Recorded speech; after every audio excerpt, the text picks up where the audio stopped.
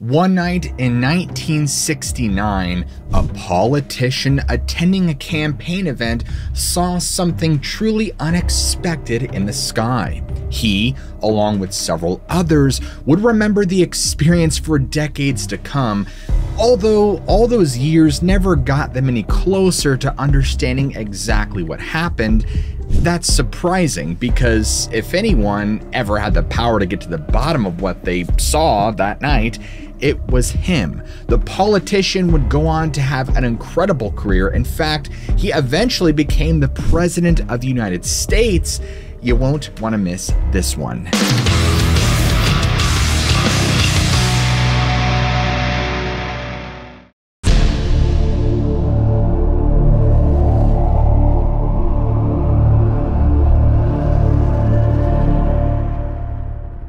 By 1969, Jimmy Carter was well on his path to success. You see, he had just finished serving. We all know that he succeeded in landing the governorship, which then paved the path to the presidency.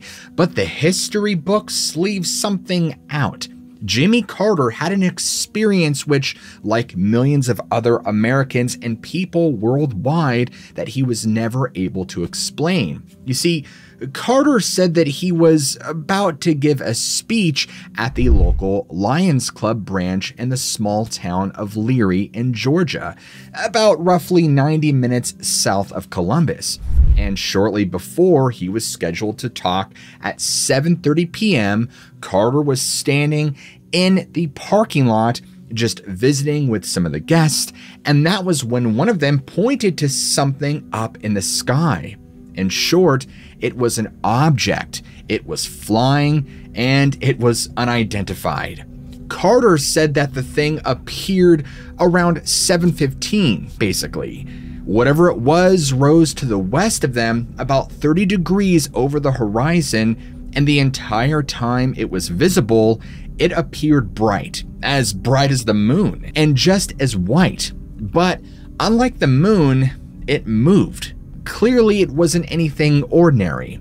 Whatever it was, it traced a path towards them, and then it stopped above a cluster of pine trees in the distance. The future president was never able to accurately estimate exactly how close it was. Sometimes he said it was about 1,000 yards away. Other times he said it was as close as 3 football fields. Now, over the decades, Carter has described his UFO sighting in greater detail. He has said that there were about 20 people standing outside of a small restaurant, which he believes was a high school lunchroom. And when a kind of green light just appeared in the western sky. Now, this occurred right after sundown, and the light grew brighter and brighter. And suddenly, one of the men in the group looked up and exclaimed, "Look over in the west!" And they all saw a bright light there in the sky. And as they watched, the light drew closer and closer to their location until it stopped beyond the pine trees. Now, at that point, the light suddenly changed color, first to blue, then to red, and finally back to white. The group tried their best to determine what the object could possibly be, but then it receded into the distance. Now, eventually, the light disappeared completely, and Carter noted that the light had no solid substance to it and described it as a very peculiar looking light. None of the people in the group could even remotely comprehend what they had just witnessed. Now, the entire time, Carter said that the object was constantly changing its size, its color, and how bright it was. And when it was at its largest, it was about half the size of a full moon. Despite how close it got, he never noticed any sort of sound, which would seem to rule out any conventional aircraft. Remember, this is 1969. We didn't exactly have drones, or at least none that were publicly known about. And engines were even louder than they are today. And so the object just vanished in the direction it had come from, back into the west. From start to finish, the entire sighting lasted no longer than 15 minutes. This meant that it lasted right up until when Carter was scheduled to talk. But the event left an impression on him. and he used a small tape recorder in his car to detail the sighting. He eventually made an official report of the incident to a UFO reporting center, which you can actually see right here. So what happened next? Well, if there was ever anyone in a position to find out about what their UFO sighting actually was, it was someone like Jimmy Carter. But despite becoming one of the most powerful people on the planet, he was never able to answer that question, or at least if he did, he could never make the official answer public. And so, over the years, Carter offered a number of explanations. He mentioned that his experience took place close to a nearby military installation, suggesting that it might have been something from a base, a piece of technology that he didn't quite understand. In fact, in his memoir, A Full Life, Reflections at 90, Jimmy Carter addressed the topic. And he wrote that later, while in public office, he was asked if he had ever seen a UFO. And in response, he provided a brief account of his experience. And Carter clarified that he never believed there was any extraterrestrial involvement, and instead just said that the object he witnessed was likely some kind of military balloon, or another device from a nearby Fort Benning, which is a major military base. However, he acknowledged that this disclaimer had not dampened the intense interest that some people have in the prospect of interstellar travelers having been seen by one of America's presidents. Carter concluded by affirming that what he saw was indeed a UFO, an unidentified flying object. Now, even before he became America's 39th president, Jimmy Carter was mentioning his UFO sighting in passing. The experience really seemed to have this profound impact on him.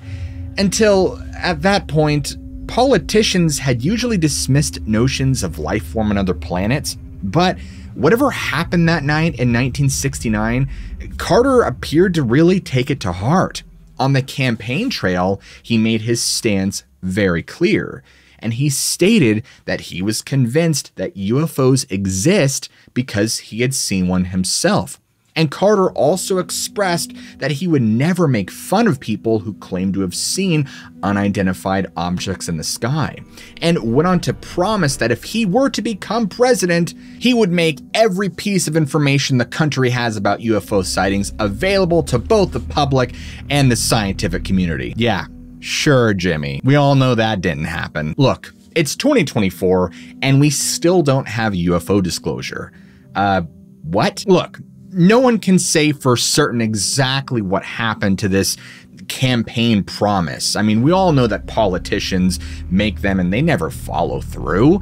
But you'd think that President Carter would have at least tried to deliver the goods on this particular case. Meaning he had a sighting himself.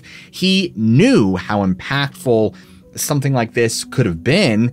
And so what was his track record regarding the UFO issue? Now, basically, it was the same as every other American president who has ever mentioned UFOs. We got nothing. And in fact, as recently as 2007, Carter was pressed on the issue by some podcasters when asked whether or not he looked into the issue of UFOs while serving as president.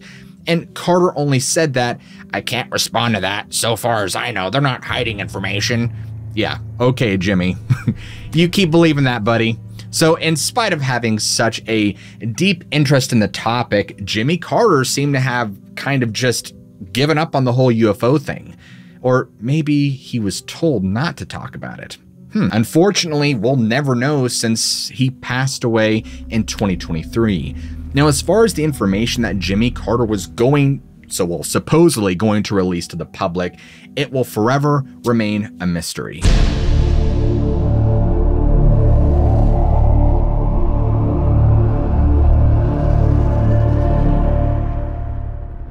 It's always interesting when famous people like American presidents and celebrities see UFOs. And for years, the media has just conditioned us to believe that the only people who see that sort of thing are people with very low credibility. Now, listen, You and me, well, we know that plenty of reputable folks see things they can't explain, but you've got to admit, as a fan of the paranormal, it kind of feels good when someone in the public eye chooses to step forward to share their own experience or encounter. And not only does it show that these sort of things happen to everyone, but it also encourages more witnesses to open up about what they've experienced as well. A rising tide lifts all ships, like they say. And listen, there's been no shortage of high-profile people who have now come forward with their own experiences. In fact, one celebrity who has been open about his encounters is movie director Guillermo del Toro. And he has always had an interest in the paranormal, and his films, they always contain some element of the supernatural. Now, clearly his passion for the topic runs deep, but has he ever seen something himself that he couldn't explain? Well, as it turns out, Guillermo had a sighting not much different than Jimmy Carter's, because he saw a UFO as well. Now, Guillermo said that while he was living in Mexico, he and an old friend went out to buy a 6-pack of beer, and their plan was just to, go out and enjoy the evening under the stars and talk about their lives. And so Guillermo actually went and bought the beer, and the two of them headed out to a place on the edge of Guadalajara, which is known more commonly as Cerro del Cuatro, or the Mountain of the Four. And this was a picturesque place for them to just pass the time. And so after settling in by the freeway alongside their parked car, Guillermo and his friend were simply just sitting there and ready to start drinking. However, before they were even able to crack open their beers, something appears in the sky, and Guillermo admitted that he sounded like a complete lunatic, but he claimed to have seen a UFO. Now, despite not wanting to see one, he and his friend were the only people by the freeway when they spotted a light on the horizon, and it was moving at an incredibly fast speed in a non-linear trajectory. And Guillermo even told his friend to honk and flash the lights, and they started honking at the object. Now, according to Guillermo, the object moved from roughly 1,000 meters away to a much closer distance in less than a second. And he described the experience as so crappy and reported that the UFO was a flying saucer, a cliched appearance complete with, blinking lights. And Guillermo even emphasized the intense fear and that he had never been that scared in his entire life. In response to the sighting, Guillermo and his friend just quickly jumped into the car and drove away at a high speed. Guillermo just kept looking back and noticed that the UFO seemed to be following them. However, when he looked back again and the object had disappeared, well, he wasn't sure what to make of it. Now, normally any of us would have found an experience like that completely remarkable, but looking back on it, Guillermo still thinks of his sighting in filmmaking terms. He said that the UFO was horribly designed, like a science fiction cliche. He believes he would have done a much better job of coming up with something much more original if he had put one onto one of his films. This UFO isn't the only weird thing that Guillermo has experienced. In fact, he also told interviewers that he has never seen a ghost, but he has heard them. Twice, in fact. Normally, Guillermo has one condition whenever he travels abroad. He likes to request haunted hotel rooms. Usually, not a lot happens until one time he got exactly what he was looking for. You see, Guillermo worked on the adaptation of J.R.R. Tolkien's The Hobbit for several years at a time. And although legal issues prevented his version of the film ever getting made, he got deep into the pre-production process, meaning that he was almost ready to film before the rug was pulled out from underneath him. Now, Guillermo resided in a hotel located in the town of Waitomo. And so Guillermo recounted his bizarre experience, stating that he had heard what sounded like a horrific murder being committed in the room he was staying in.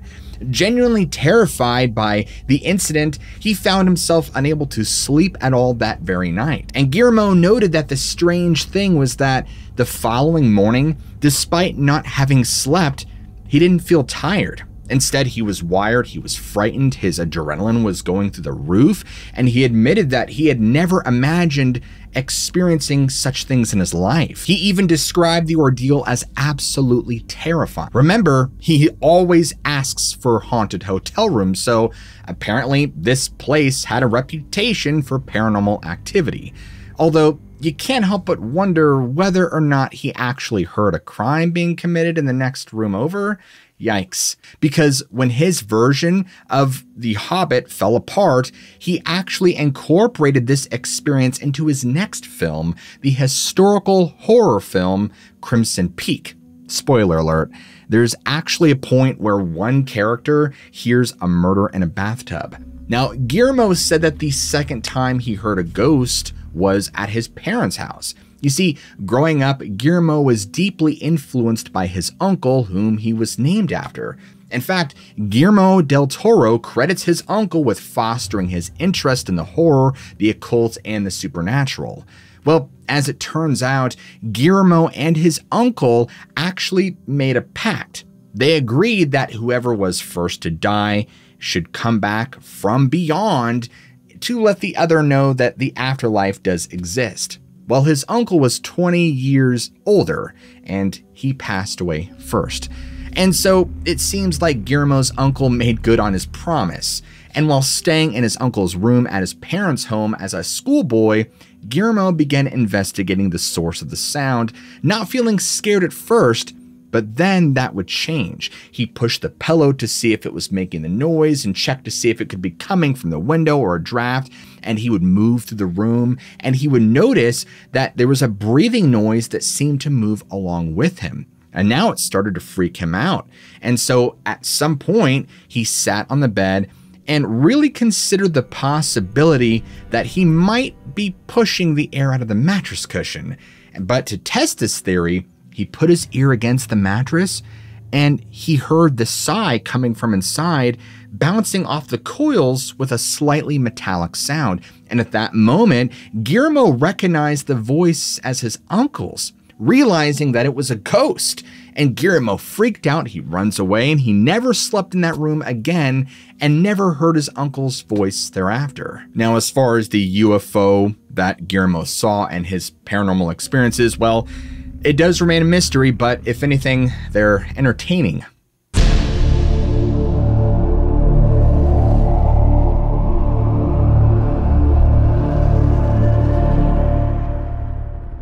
Unlike a lot of other celebrities out there, Canadian comedian and actor Dan Aykroyd has never been shy about his experiences with the paranormal. Because, as it turns out, he actually comes from a long line of ghost investigators and spiritualists, all the way back to at least his great-grandfather. In fact, his father wrote a book called The History of Ghosts. And Aykroyd's even had a family medium on call, and for several decades, they would invite Walter Ashurst into their home on Sunday evenings. After gathering everyone, Walter would contact the spirit world, channeling ghosts to speak with the family in the comfort of their own home. As a matter of fact, you can see this influence all over his work. In fact, it's one of the reasons why he created the Ghostbusters film franchise. And to this day, he's a regular guest on all sorts of paranormal programming. Hey, Aykroyd, reach out to me, buddy. Have your agent contact me, where he often appears as a host.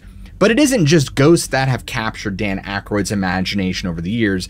He has also had a long fascination with the topic of UFOs, appearing on various news shows and podcasts to discuss the subject. His liquor company, Crystal Head Vodka, is actually bottled in a glass skull. and it's a reference to the famous crystal skull artifacts, which are commonly, well, maybe not commonly, but they are found in South America, which many researchers have linked to extraterrestrials or Nephilim. Now, he stated that 2 of the UFOs were definitely some kind of aerial constructs, and one of them had a light while the other was a dull gray color, and both appeared to be structured objects. And Dan mentioned that one of these UFOs that he saw was moving very slowly, while the other just hovered directly over him. Additionally, he did recall 2 other sightings that he, his wife, and friends witnessed many years ago in Martha's Vineyard, which he described as high-altitude sightings. And now Dan has gone on to explain all of his sightings in greater detail.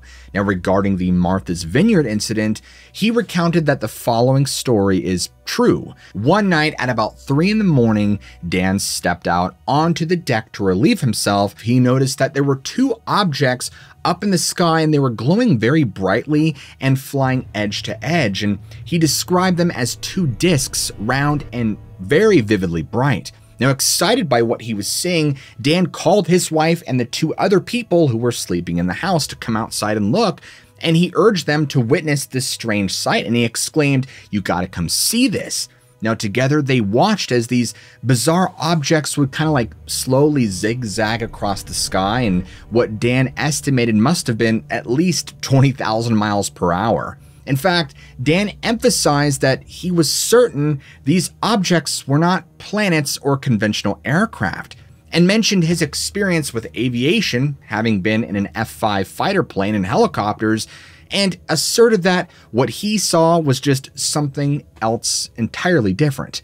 This was actually the first UFO or pair of UFOs that Dan saw. The second was near his farm.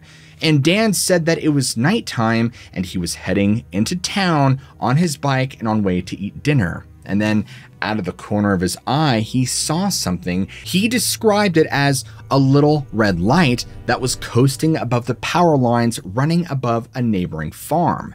Now, at first, Dan was convinced that the red light was just a helicopter. But as we've seen, Dan always entertains the possibility that it's something else. So he decided to try something. His bike was outfitted with lights similar to those found on a police bike, and so he flicks them on, hoping to get the attention of whatever this little red light is. Well, apparently it worked, and Dan said that the light abruptly changed course and it began heading in his direction. Now, he claimed that the light came right over him, about 700 feet above him, and now it is directly overhead, and the moment it comes into position, the red light shines a light down on Dan, and now Dan's mind is racing. He still thinks it might be a helicopter, and he's listening as hard as he can for the sounds of rotors, but he doesn't hear anything. In fact, there's nothing. There's no engine, there's no blades, nothing that would indicate a helicopter or even a drone. And in a matter of seconds, the object shines its blinding light on Dan. He looks up and then, boom, the light just blinks off. Now, although his vision was still kind of recovering from the light, Dan was able to see the object slowly float away from him and was convinced that the object moved slower than any helicopter would have. Now, that combined with the lack of noise left him convinced that he had seen something out of the ordinary. Now, another of his sightings actually took place while staying in a room on the 23rd floor of the Queen Elizabeth Hotel in Montreal, Canada. And at the time, he was focused on spiders weaving webs outside of his hotel window. And that was when he saw it, a big square thing, as he would say, entering his field of view. And again, Dan tried to be rational. He even claimed that it looked like a massive cluster of party balloons. Not a flying saucer, but as he stared, he grew less and less sure of his own conclusion. But he quickly dismissed this notion for 2 reasons. I mean, first of all, if it were party balloons, it would have been the biggest bunch he had ever seen. And secondly, he couldn't understand why party balloons wouldn't have been more colorful. Instead, what he observed was just a huge clump of gray, and estimated that it must have been around 100 feet long and maybe 10 feet across, resembling this big square thing. And the object appeared and then suddenly stopped with no visible strings attached unlike a balloon or a blimp, and it simply came to a halt and slowly turned before drifting off over the river. And so it seems like Dan Aykroyd has seen UFOs, but here's where it gets very interesting. Apparently, the UFOs have seen him. And I don't just mean like what happened to him on the bike. Let me explain. The year is 2002. Dan is in the middle of production on a new UFO series titled Out There. But he's not just receiving a cushy producer credit. No, he's extremely involved. He's hand-selected researchers and eyewitnesses that he himself admires, and he's almost done. 8 episodes are finished in the can, so to speak, and so Dan begins shopping the show around, and he lands a contract for Out There to air on the Sci-Fi Channel. And now Dan finds himself in New York City, interviewing people to bring the first season of the show to a close. Now it's between interviews when Dan steps outside for a smoke break, and while taking a few minutes to relax, his phone rings, he picks up, he answers it. It's Britney Spears, apparently, who wants him to appear on an upcoming episode of Saturday Night Live. Now again, while such an experience might be odd for the average person, it wasn't strange for a celebrity like Dan. However, what happened next would be considered odd for anyone who experienced it. Dan recounted that he was still on the phone when he turned his head and saw something very strange. He told interviewers about the incident, that when he turned away briefly and turned back, he noticed a black Ford sedan parked across the road, and he tried to look at the license plate, but it appeared fuzzy, and it led him to think that's definitely a police car. And then he saw that there were 2 men standing by the car. One of them was a very tall guy who got out of the back seat, and this tall man stood in the middle of the street on 42nd Street and 8th Avenue and looked directly at Dan. At that moment, Dan was on the phone saying, "Hey, sure, of course, I'd love to be on the show." And he saw the Ford, but when he turned back just a half a second later, the car was gone. Now, Dan emphasized that the car did not drive past him or make a U-turn, as he would have definitely seen it on 42nd Street. He insisted the car must have vanished. Maybe it was cloaked. He doesn't know. And he questioned whether this was a warning directed at him, as the man who got out of the back seat had given him a very dirty look. Now, Dan reiterated that the car had vanished and that he was certain of what he had seen, describing the event as happening incredibly fast. Now, 2 hours later, Dan and his team were informed that they were not to continue taping and that the show was canceled, with none of the episodes ever set to air. Now, Dan expressed his uncertainty about the experience, wondering if it could have been an encounter with the infamous Men in Black. These dark-suited individuals who pop up in the aftermath of UFO sightings, and throughout the decades, researchers have reported intimidation, accosting, and harassment from these mysterious characters who seem intent on keeping the whole UFO phenomenon a secret. Now, whether or not they represent government agents or are somehow directly related to the UFOs themselves is really anyone's guess. But the timing of Dan Aykroyd's experience is really interesting. Did the Sci-Fi Channel cave to the demands of the Men in Black? I mean, after all, Dan's TV series Out There has never been made public in any form or fashion. And not only has it not aired on TV, it hasn't even been released as a DVD or on any streaming platforms, and probably never will, meaning that despite the immense amount of time, energy, and money that was poured into this project, executives at the Sci-Fi Channel still found it better to cancel the series than to let it be seen. And because all of you guys have stayed with me to the end of the episode, I want you to comment underneath and say, "Why, Jimmy?" So that way I know who made it to the end and, well, who didn't. If you want to see more stories like this from me, go ahead, hit that like and subscribe button for more content. As always, I love you all, keep an open mind, and I'll see you guys in the very next video.